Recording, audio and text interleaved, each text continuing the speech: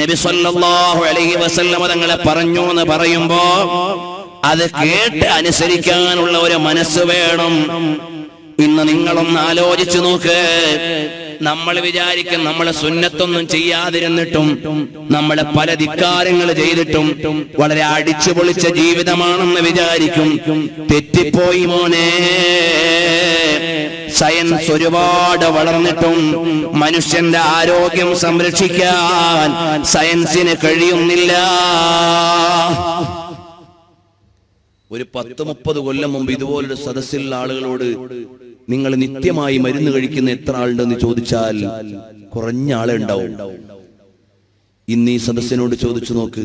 പ്രഷറിന്, ഷുഗറിന്, കൊളസ്ട്രോളിന്, അതുപോലെ സന്ധിവേദന, കിഡ്നിക്ക് തകരാറ്, ഡിസ്കിന് കംപ്ലൈന്റ്, അസ്ഥിക്ക് തേയ്മാനം, ക്യാൻസർ, ട്യൂമർ, ഇതുപോലെയുള്ള എത്രയെല്ലാം രോഗങ്ങളാണ് ഇവിടെ വന്ന് പടർന്നു പിടിച്ചു പോയത്. അള്ളാഹു നമ്മളെ കാത്തുരക്ഷിക്കട്ടെ. ഉള്ളവർക്ക് അള്ളാഹു ശിഫാ നൽകട്ടെ. അല്ലാഹു മുത്തുനബി സല്ലല്ലാഹു അലൈഹി വസല്ലം ബർക്കത്ത് കൊണ്ട് ഈ മജ്ലിസിൽ ഒരുമിച്ച് കൂടിയവർക്ക് നീ ശിഫാ നൽകണേ റഹ്മാനെ. ഞങ്ങളുടെ ബന്ധുക്കൾക്ക് നീ ശിഫാ നൽകണേ റഹ്മാനെ. അല്ലാഹുവേ, ഞങ്ങളെ ആരെയും രോഗകാരണമായി കഷ്ടപ്പെടുത്തി കളയല്ലേ പടച്ചോനെ. നിങ്ങൾ ആലോചിച്ചു നോക്കി എന്തെല്ലാം രോഗങ്ങളാണ്. നാട് നീളെ മൾട്ടി സ്പെഷ്യാലിറ്റി അമ്പര ചുംബികളായ ഹോസ്പിറ്റലുകൾ വർദ്ധിക്കുകയാണ്. ആരോഗ്യം സംരക്ഷിക്കാൻ ഇവിടെ ആധുനിക ശാസ്ത്രത്തിന് കഴിയുന്നില്ല. ആയുസ് നിയന്ത്രിക്കാൻ കഴിയുന്നില്ല. ജനിക്കുന്നതിന് മുമ്പ് ഡയബറ്റിസ് ഉള്ള എത്ര മക്കളാണ്. ഇന്നത്തെ കാലത്ത് എത്ര മക്കളെയാണ് ഗർഭാശയത്തിൽ വെച്ച് കൊന്നുകളയുന്നത്.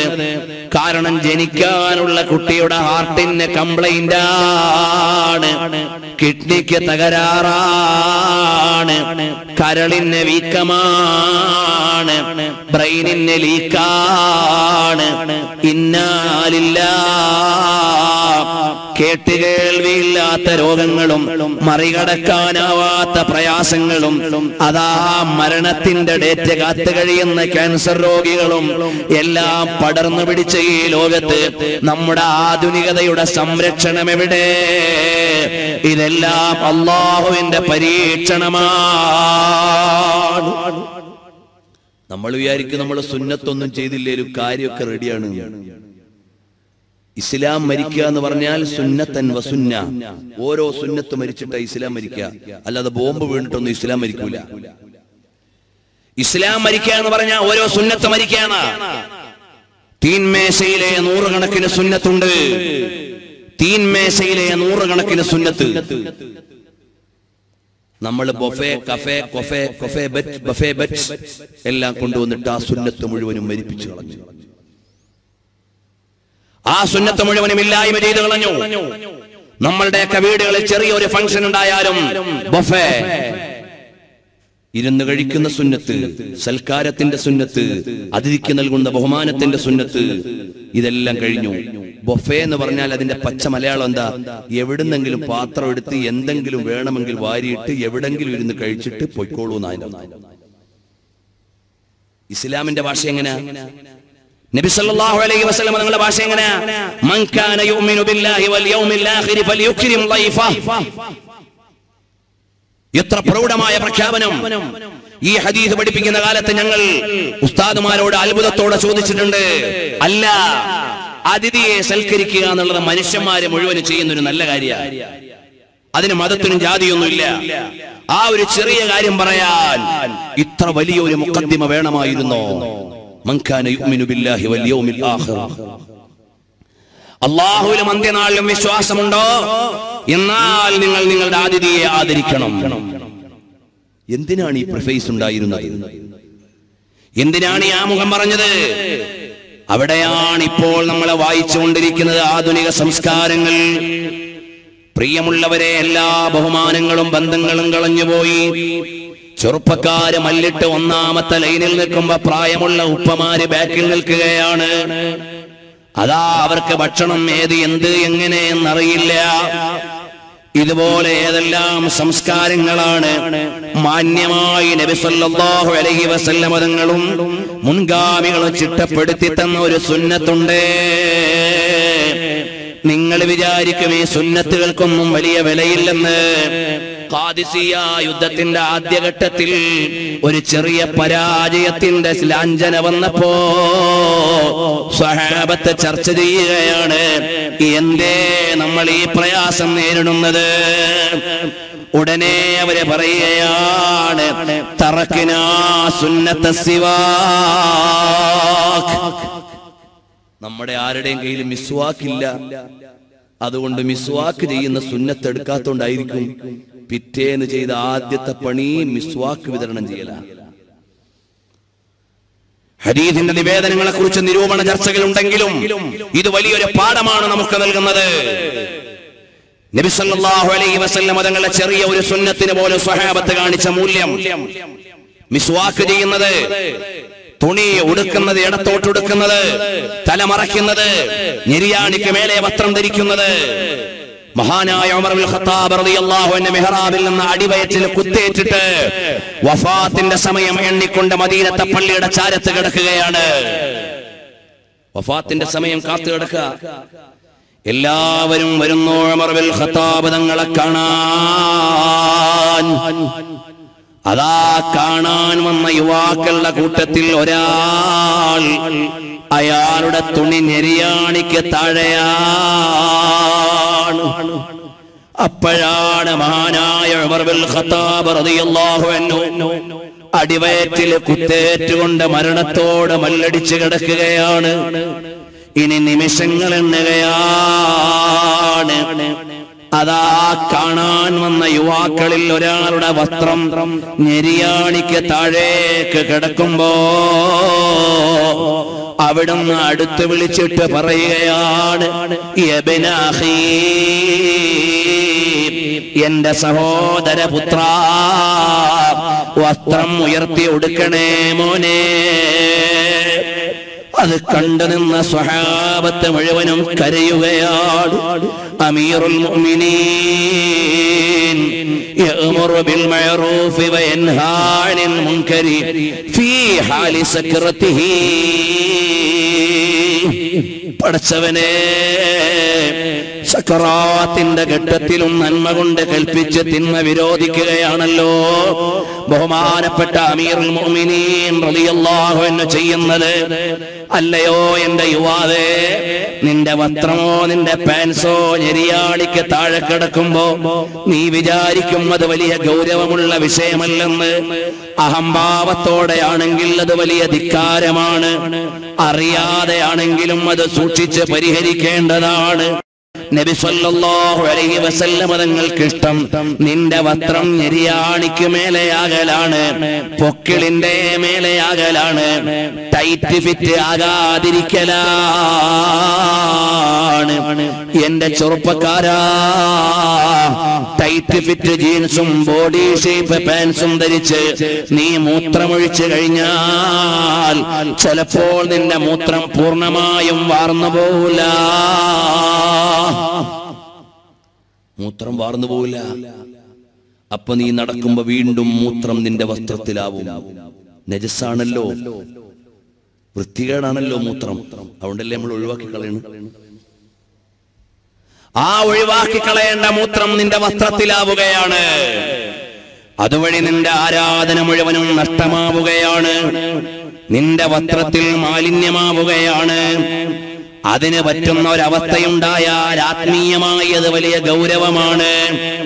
അതാണ് നബി സല്ലല്ലാഹു അലൈഹി വസല്ലം തങ്ങൾ ഒരു വഴിയെ നടന്നു പോകുമ്പോ രണ്ട് ഖബറാളികൾ ശിക്ഷിക്കപ്പെടുന്നുണ്ട്. ഒരു ഖബറാളിക്ക് വന്നുപോയ കുറ്റമേതാണ്?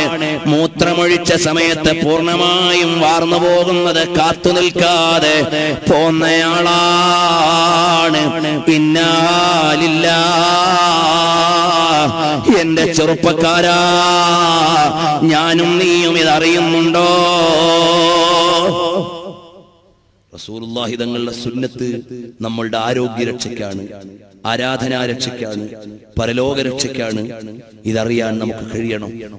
നമ്മൾ വിചാരിക്കും, പഠിച്ചോനെ ഈ മൂത്രം ഒഴിക്കുന്ന സിമ്പിൾ കാര്യമൊക്കെയാണോ മതം പറയുന്നത് എന്നാ നിങ്ങൾക്കറിയോ?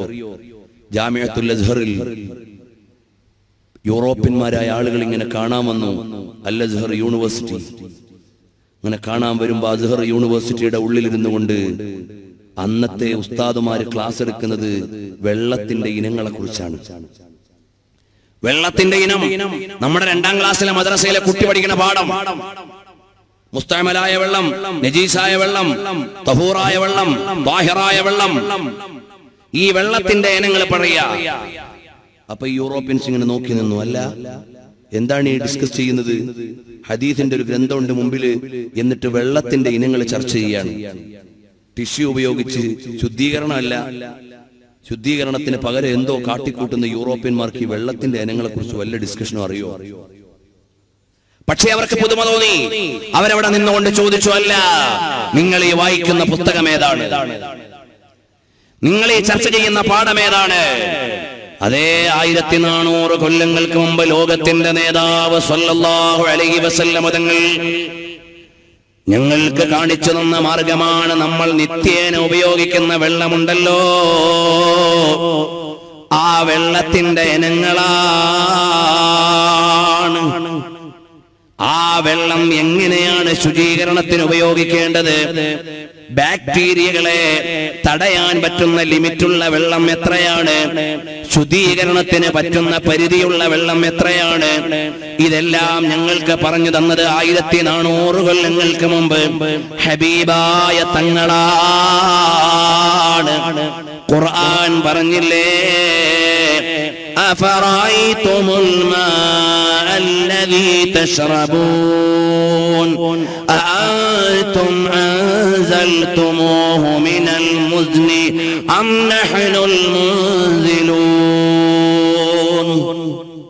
ഖുർആന്റെ ചോദ്യമാണ്. ഖുർആന്റെ ചോദ്യ. എത്ര വിശാലമാണ് നമ്മുടെ മതം, എത്ര ബൃഹത്താണ് നമ്മുടെ കർമ്മശാസ്ത്രം, എത്ര പ്രൗഢമാണ് നമ്മുടെ അനുഷ്ഠാന രീതികൾ. ഖുർആന്റെ ചോദ്യം ലോകത്തോട് മുഴുവൻ, അഫറഅയ്തുമുൽ മാഅ അല്ലദീ തശ്റബൂൻ, നിങ്ങൾ കുടിക്കുന്ന വെള്ളത്തെ കുറിച്ച് നിങ്ങൾ ആലോചിച്ചിട്ടുണ്ടോ? ഇതാരോടാ ചോദ്യം? ടു ഓൾ ഹ്യൂമൻ കൈൻഡ്, എല്ലാവരോടും ചോദിക്കാൻ, നിങ്ങളെ കുടിക്കുന്ന വെള്ളത്തെ കുറിച്ച് നിങ്ങൾ ആലോചിച്ചിട്ടുണ്ടോ? നമ്മുടെ കുട്ടികളെ വിചാരിക്കും 2 ഹൈഡ്രജനും 1 ഓക്സിജനും കൂടിയതാണ് ഒരു മൊളിക്യൂൾ വാട്ടർ, അല്ലെങ്കിൽ ഒരു തന്മാത്ര ജലം. മോനെ, അങ്ങനെ കുറെ ഹൈഡ്രജനും ഓക്സിജനും കൂട്ടിയിട്ട് ആരും ഉണ്ടാക്കിയതല്ലത്. അള്ളാഹ് ഇറക്കിയ വെള്ളത്തിലെ 2 ഘടകങ്ങൾക്ക് സയന്റിസ്റ്റുകൾ പേരിട്ടു. 1 is hydrogen, another is oxygen. ഇനി നാളെ ഏതെങ്കിലും സയന്റിസ്റ്റുകൾ വന്നിട്ട് ഹൈഡ്രജൻ അല്ല അതിന് വേറെ പേര് പറഞ്ഞാൽ അത് നമ്മൾ പഠിക്കണം. അതേ ഉള്ളൂ അതിന്റെ അർത്ഥം. വെള്ളം ഇറക്കിയത് അവരാരും അല്ല, അള്ളാഹുവിന്റെ ചോദ്യമാണ്. നിങ്ങൾ കുടിക്കുന്ന വെള്ളത്തെ കുറിച്ച് നിങ്ങൾ ആലോചിച്ചിട്ടുണ്ടോ? അൻസൽതുമൂഹു മിനൽ മുസ്നി അം നഹ്നുൽ മുൻസിലൂൻ,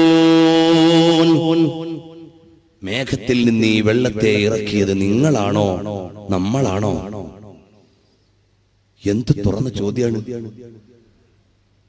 നമ്മുടെ നാട്ടിലെ ഏതെങ്കിലും ചാനലുകാരുടെ അർത്ഥമറിയാത്ത ചോദ്യം പോലെയാണോ? കാര്യമറിയാത്ത ഇന്റർവ്യൂ പോലെയാണോ? അല്ല, ലോകത്തിന്റെ ആലോചനയുടെ മാറ് പിളർന്നിട്ട് ചോദിക്കാണ്, ആരാണ് ഈ വെള്ളം ഇറക്കണത്? നിങ്ങളാണെങ്കിൽ ഇപ്പൊ ഒന്ന് ഇറക്കിയേ, നിങ്ങളാണെങ്കിൽ ഈ ഇറങ്ങണമെന്ന് മുടക്കിയേ. ഇതാ ചോദ്യത്തിന്റെ രീതി. നിങ്ങളാണെങ്കിൽ നിങ്ങൾക്ക് ഇപ്പൊ ഇറക്കാം, നിങ്ങളാണെങ്കിൽ ഇറങ്ങുന്ന സമയത്ത് തടയാം. കഴിയില്ല. അപ്പോൾ അല്ലാഹു സുബ്ഹാനഹു വ തആല നമുക്ക് തന്ന നിയമം, നിങ്ങളുടെ വെള്ളം എങ്ങനെയാണ് ഉപയോഗിക്കേണ്ടത്. അത് നിസ്സാരമായ വിഷയമല്ല, എല്ലാം ഗൗരവമേറിയ രീതിയിൽ. അപ്പോൾ നിങ്ങൾ വിചാരിക്കും, എന്റെ പുതിയ തലമുറയിലെ കൊച്ചുമക്കൾ അല്ലെങ്കിൽ അനുജന്മാര് വിചാരിക്കും, ഈ മൂത്രമൊഴിച്ച് ശുചീകരിക്കുന്നതിനൊക്കെയും ഇത്ര സുന്നത്ത് ശ്രദ്ധിക്കേണ്ടതുണ്ടോ? മോനെ, അതാ പുത്തനാശയക്കാരനായ ഒരാൾ, അയാൾ നബി സല്ലല്ലാഹു അലൈഹി വസല്ലം തങ്ങളുടെ ഒരു വാക്ക് കേൾക്കുകയാണ്. ഇദസ്തൈഖള അഹദുകും മിൻ നൗമിഹി ഫലാ യഗ്മിസ് യദഹു ഫിൽ ഇനാഇ ഹത്താ യഗ്സിലഹാ ഫഇന്നഹു ലാ യദ്രി ഐന ബാത്തത് യദഹു. ഇമാം ബുഖാരി ഉദ്ധരിച്ച ഹദീസാണ്. ഇമാം മുസ്ലിം നിവേദനം ചെയ്ത ഹദീസാണ്. നബി സല്ലല്ലാഹു അലൈഹി വസല്ലം തങ്ങൾ പറയാണ്, നിങ്ങൾ ഉറക്കിൽ നിന്ന് ഉണർന്നാൽ വെള്ളപാത്രത്തിൽ നിങ്ങൾ കൈ കഴുകി ശുചീകരണം വരുത്താതെ പാത്രത്തിലുള്ള വെള്ളത്തിലേക്ക് നിങ്ങളുടെ കൈ ഇടാൻ പാടില്ല. കാരണം എന്തേ? ലാ യദ്രി ഐന ബാത്തത് യദുഹു, രാത്രിയിൽ നിന്റെ കൈ എവിടെയായിരുന്നു എന്ന് അറിയില്ലല്ലോ.